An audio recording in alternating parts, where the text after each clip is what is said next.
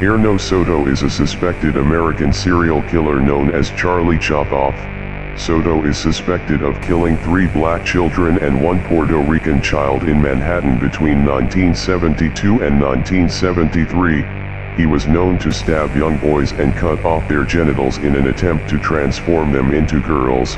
An unnamed 10-year-old boy was brutally sodomized, then gutted by the man who also hacked off and stole his penis. In 1974, Erno Soto was arrested by the police after a failed abduction. He confessed to a 1973 murder, but due to his acute mental instability he did not stand trial. He was sentenced to be preventively detained at an unnamed mental institution in New York City, officially unsolved. The murders stopped after he was locked away. Soto himself insisted that God had told him to turn little boys into girls.